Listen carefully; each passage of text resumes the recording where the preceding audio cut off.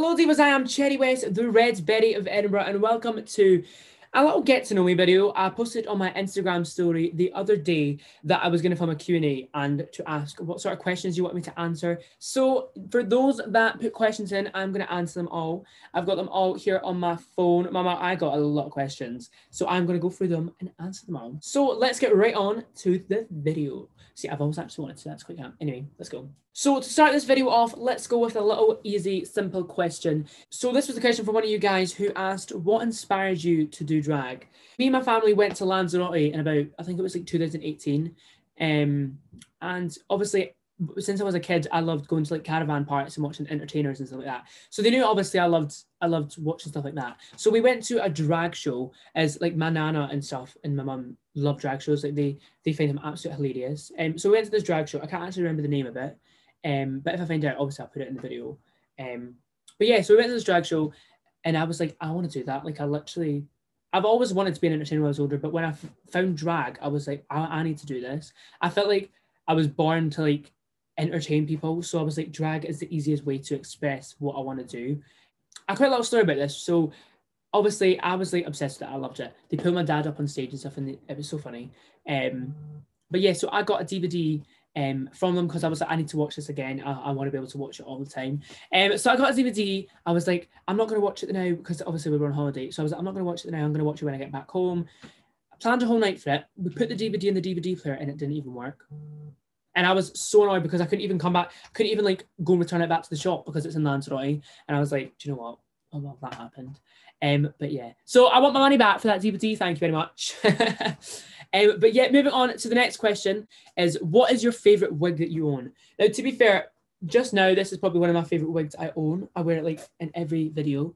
But this is one of my favorites. This was styled by an amazing drag queen from Glasgow called Jazzle. And do you know what? I usually flip my wigs around and it's stayed like this. So if you're needing a wig or a wig restyle, head over to Rajazzle's Instagram. I've linked it in my bio. She's literally phenomenal. The next question I got was one that actually I really like answering a lot. The question was, what would you say to younger people hoping to do drag? Now, what I would say, because obviously I'm still at the young age where I can't obviously go out to nightclubs and stuff because I'm only 14. So when people get these questions, obviously the first thing I've been told from a lot of older drag queens is focus on makeup first. I was told this after I started drag. So focus on makeup first and then get the wigs and outfits after. Obviously, the thing that went wrong for me is I done it all at the same time. I started makeup and then I started getting outfits and wigs at the exact same time. And that's how I still don't know where my mug is or how I want my face. That's why like every video it changes, to be honest. But it does show growth. To be fair, I really like this mug that I've done tonight. I think it's one of my favorite looks that I've looked like. And mama, this like outfit's actually quite cute. Like I love red. I don't know if anyone's noticed. I don't wear it that much. So moving on to my next question. One of you guys asked, what's my favorite part about being a young drag queen? So what I'm going to do is I'm going to answer two different ways, like what's my favorite part and what's my least favorite part.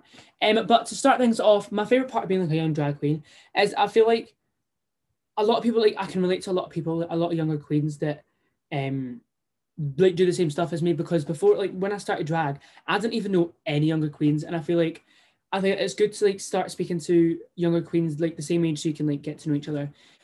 So I think that's like my favorite part of being a young drag queen, like getting to see all these queens. But my least favorite thing about being a young drag queen is obviously like there's so much stuff I want to do but can't because I'm under 18, which is, it leaves excitement for when I am 18, because I've been asked to do a couple of stuff whereas I couldn't because I was under 18, which is really annoying, but I mean, it's life. You have to get used to it, to be honest.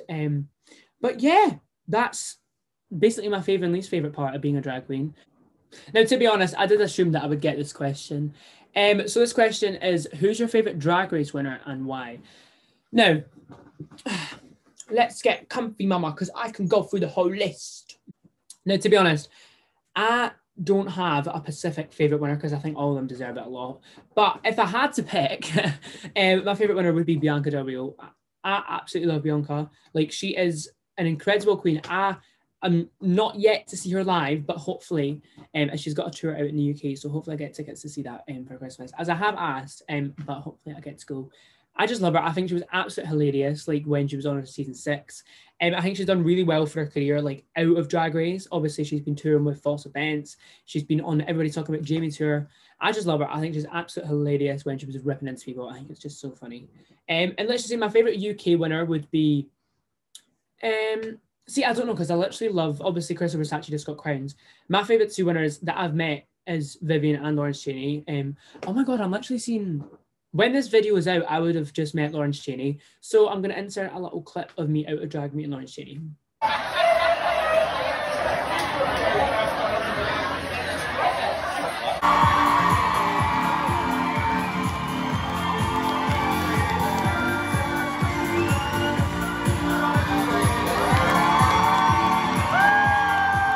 But yeah, I absolutely love Lawrence Chaney. Like, she is absolutely incredible. Now, my next question is frequently asked a lot when I'm like on TikTok lives and stuff. Some people ask like the best wig companies / where I get my wigs. Now, obviously, as I said earlier in this video, my favorite wig is this wig from Rajazzle.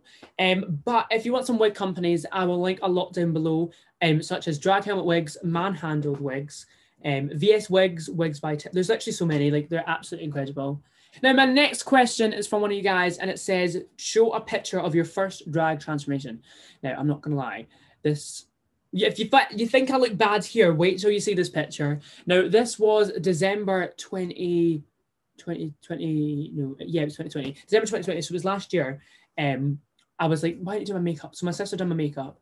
It's a mess. And then I got a wig from Wigs by Tiff and an outfit from Freak Couture MCR.